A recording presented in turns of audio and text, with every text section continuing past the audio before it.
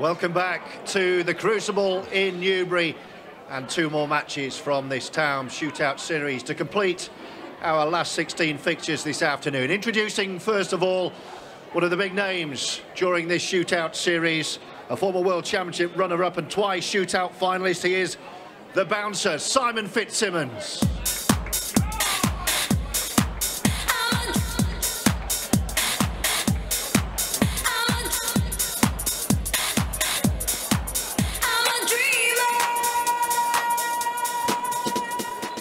And standing in his way and a place in tonight's quarter-final lineup, a man making his Taom Shootout debut, a former Jersey Open champion. A huge welcome to Barrie Turner.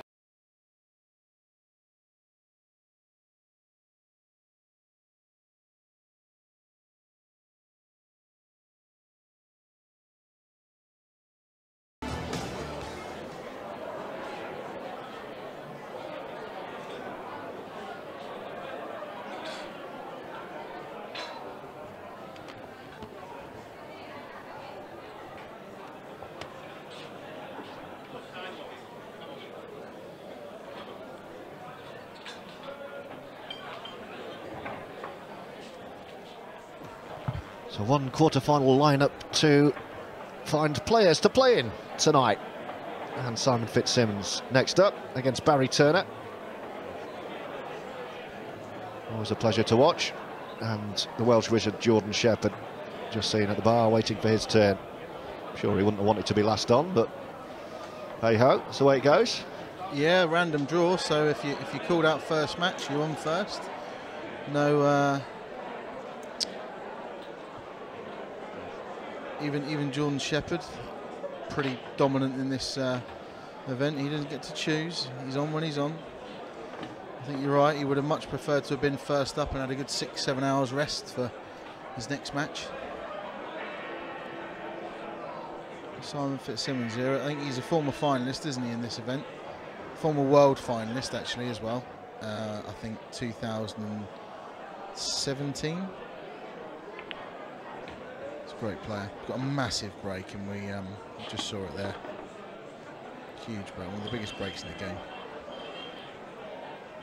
And Barrie Turner, we don't really know an awful lot about him, do we? I think a qualifier.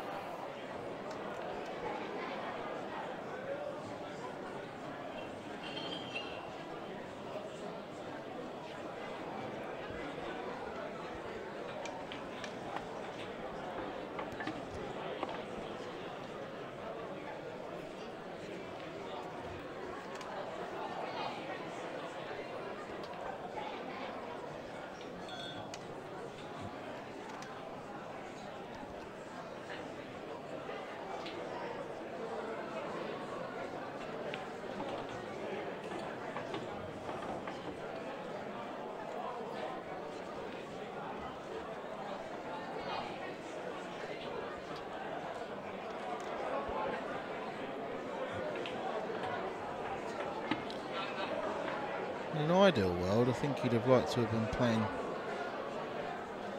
this yellow last and just stunning out, punching out for the black into the middle, but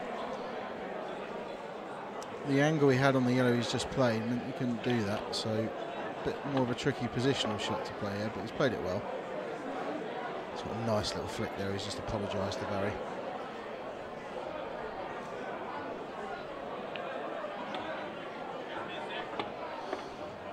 Break and finish from Taom Fitzsimmons to take a 1-0 lead. And just like that,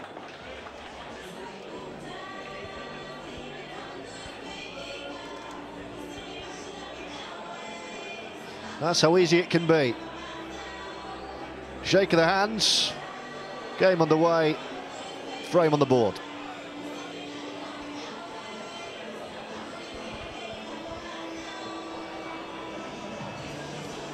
See on his sponsor's logo, the Mermaid Club, his local club. Barrie.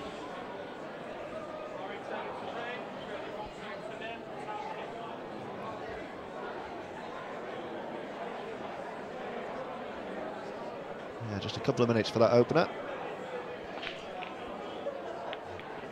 So Really good break from Barrie, and he's unlucky not to get a ball there. He really did connect well with those. I don't think Simon's going to have much choice but to go for reds here, given where the cue ball's landed. I think reds are slightly easier. A bit harsh from Barrie. I mean, more than half the balls have ended up in the top end of the table. That's how well he hit them. Yeah, it was. Well, apart from one ball down, it was a wonderful break. Yeah.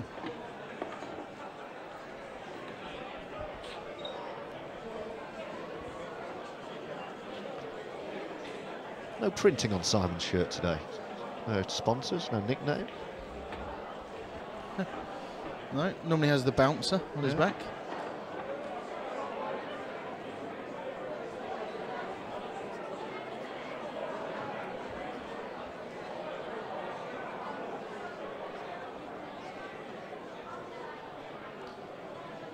Quite an interesting chat with Simon at the last shootout about mini cheddars.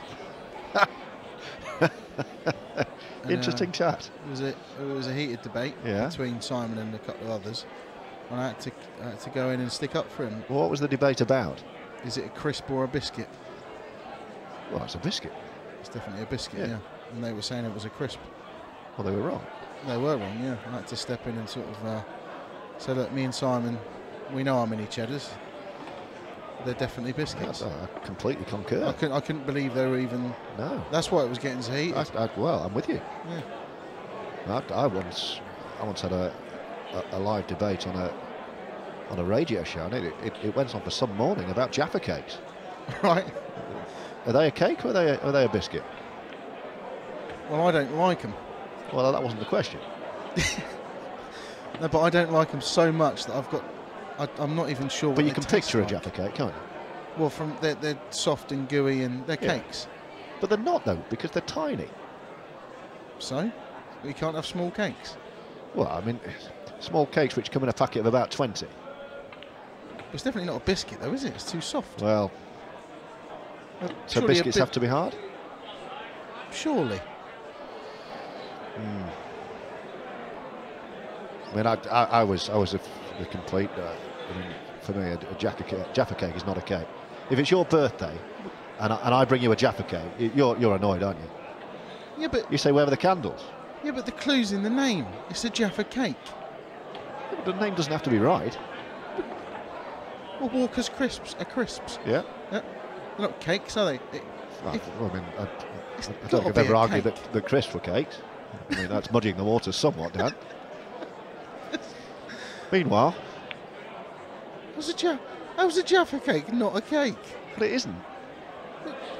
So what is it, a biscuit? It's definitely a biscuit. It's not a biscuit. 5 minutes into this one, Fitzsimmons with that one on the board.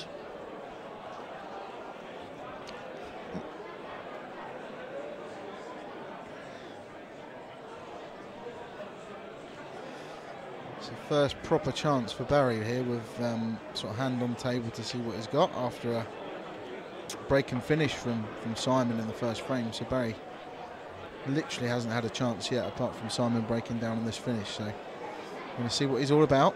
Barrie Turner.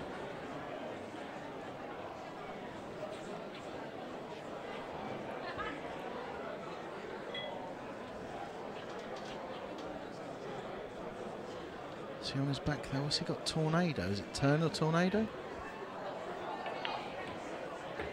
No, Tipner Tornado.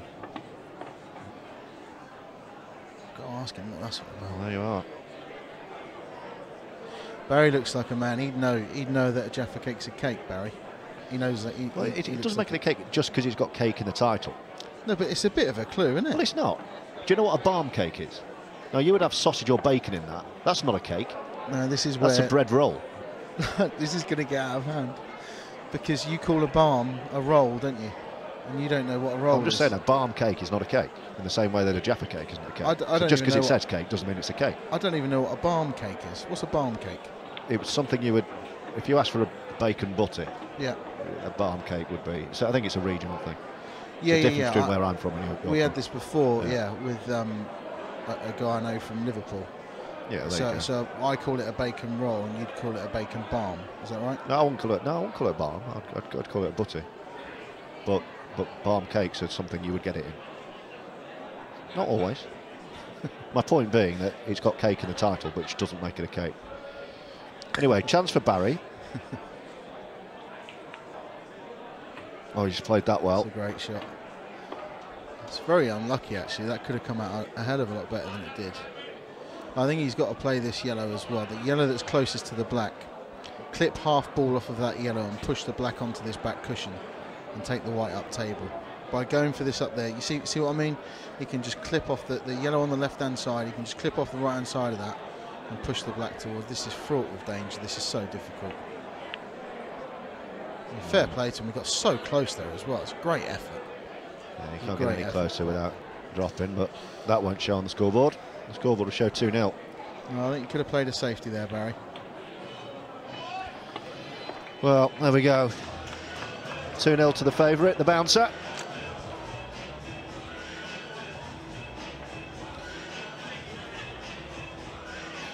The Bouncer will know. If he wins this match, we'll have him here after. We'll have a little chat with him about his match, and then he'll set us straight. So if he wins this, he could potentially be playing Jordan Shepherd if all goes to form. Oh, what a contest that would be. What a match that would be. That would be the fourth quarter-final. So that would be around about 10 o'clock this evening, I think. 9:30, 10, something like that, depending on the speed of the first three. Yeah. I can't wait for the first quarter-final. Jordan, it's Jordan Church. Jordan Church and John McAllister. What a match that's going to be. It's a massive break again from Simon. Huge. This isn't him breaking well. This is how he breaks all the time. This is no fluke. He's not having a good day. He always breaks like this.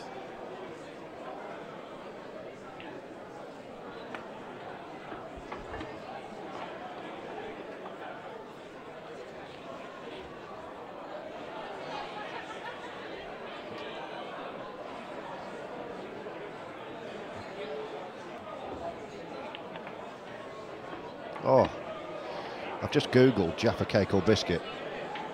Oh, this is extraordinary. I was going to say it's something else. No, we've got a third player.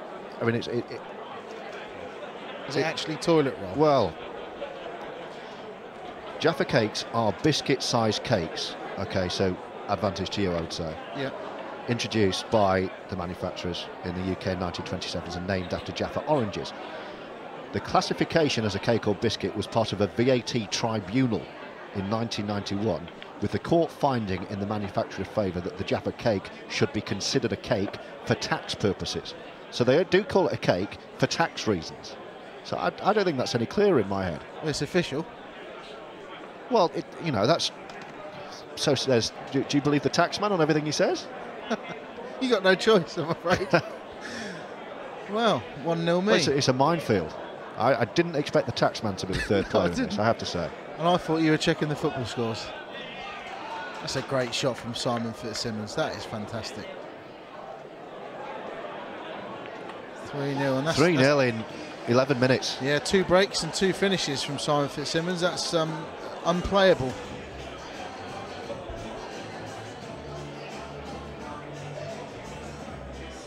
Barrie doesn't look too happy. Having a chat with his pals. Keeps breaking like that. What am I supposed to do? He could be sat in a hammock right now, couldn't he? He just looks so relaxed, so confident. Knows he's playing well. 3-0 in no time at all.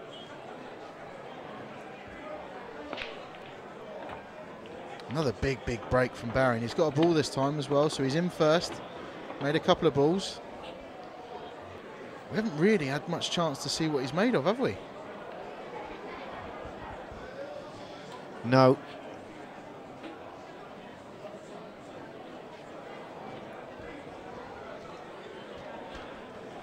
He'll be thinking, blimey, is this what the shootout's all about? Travel all this way to Newbury, sit down, and this happens. It's supposed to be fun. Not yet. That's Plenty a great of time. shot. First up, to open the frame up as well, because when he takes the first red, the second one's going to go. And what's worked in his favour is the speed at which Simon Fitzsimmons has built that 3-0 lead. Yeah, he's still got plenty of time to get back into it. That hasn't gone to plan though. Did you want any football scores? Who's your team? Well, I'm from Reading, so we've just got a new manager. Right. Who was the director of football that sacked the manager and then took his job. That's one way of doing it. Yeah, he was the director of football. His previous football job was he was assistant to Mark Hughes at, I think, his last 3 jobs consecutively, which Mark Hughes, I think, got the sack from because he didn't do very well at them. And now he's Reading's manager, so I can't say I'm over the moon. Reading 0, Preston 0, 86 minutes. Yeah. Went to watch him the other day against Fulham, who looked amazing. And 3-0 down after half an hour with a man sent off, and I had to walk out. Not such a loyal Royal. It was the player sent off that made me do it. 3-0 down, I'd have stayed. But now Barrie here is just, he's just overhit that slightly. He's had to obviously plant the previous shot, and he's just run out of position. Just forced into taking this cutting.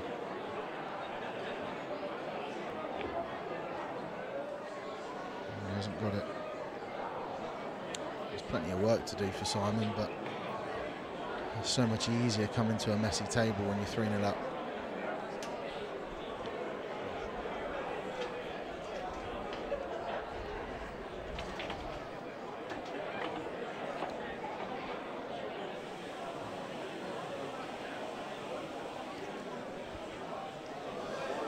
There's a chance we'll see Simon player safety. Probably not his natural way, but there's an easy safety he could play up top table if he wanted to. It's not his style. Maybe he'll do it now. Well, he's thinking he wants to wait to clear here, but his hand may be forced, I think. Yeah. He wouldn't have wanted to do that. No, and the shot previously, when the white was in the very centre of the table, instead of potting the yellow he potted previously, he could have played this shot, but flicked off the red, the yellow that he's right next to now first, and still left the white where it was, so it had developed both balls. But he was trying to go the aggressive route.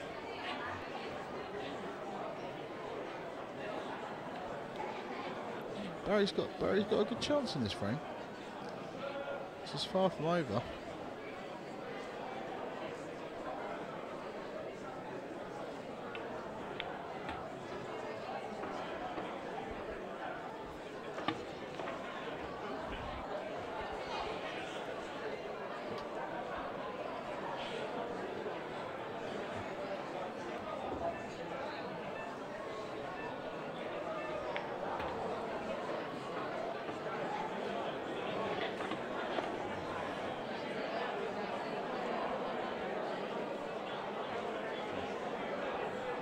This is the key shot. Yeah, I think he's going to have to. I don't think he can play this dead weight now either. He's going to have to stun this across table, bring the white over towards the left-hand middle pocket.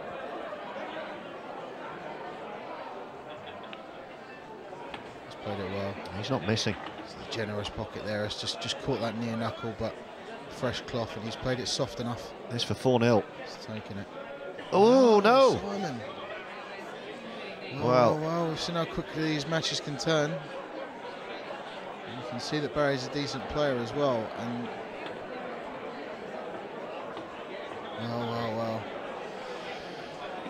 Well, should have been 4-0. It's going to be 3-1. 13 to go. Advantage Simon, yes. But 4-0 would have been game over, and game over it is not.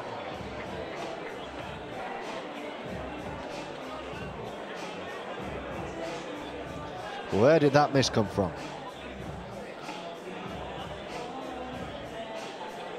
He's got a lifeline, Barrie Turner.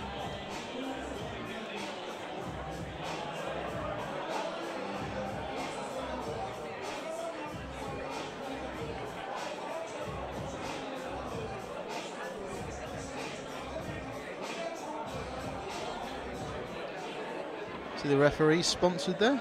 It's quite a good idea, really, isn't it? I suppose they're the one person that's guaranteed a lot of matches on TV, aren't you, I suppose, if you're you know the referees in My Sport Rugby League, do you know who they're sponsored by? No. Specsavers. Now, do they do glasses or do they do... True story. Oh, really? Yeah. Saw a gap to poke a bit of fun, and marketing deal was signed and sealed.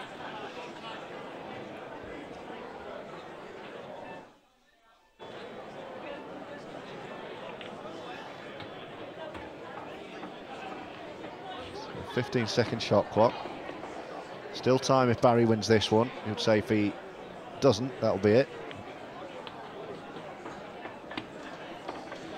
There's only one thing that can go wrong here, and that's the angle that Simon leaves himself on the yellow in the very centre of the table, because he'll use that one to come down table for the last yellow next to the black.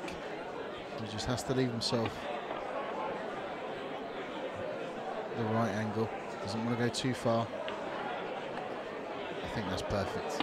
Absolutely perfect. And this is looking like 4-1, but we said this a few seconds ago about it being 4-0. Yeah, this is done. Yeah, swift reply. Best way to banish the memory of a frame that should have been yours and goes to your opponent is just to win the next one in double quick speed. And that's exactly what Simon Fitzsimmons has done. 4-1, one away from another place in the quarterfinals. Is that 3 breaks and 3 finishes? Or did Barrie get him first there? I think he's... I think we were neck high in Jaffa cake debate at the time. I can't remember.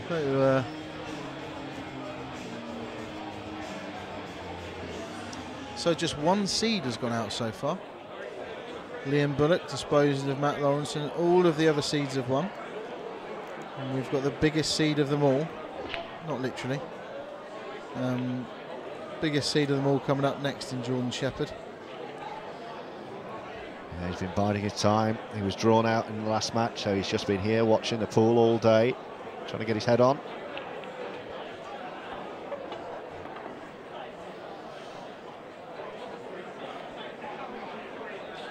I see a bit of exhibition stuff here from Simon. Put a great plant first up. It's a brilliant cut there. He's still chasing.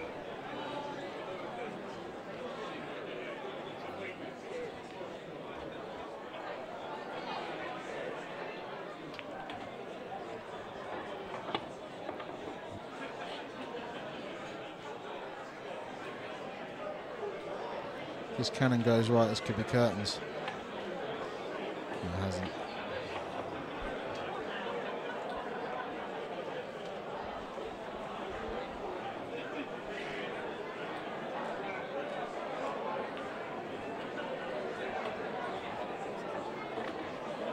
Wiped its feet.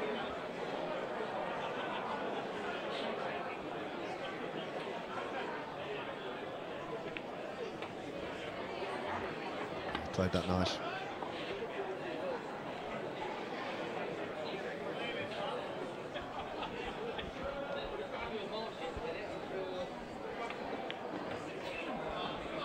This is some finish.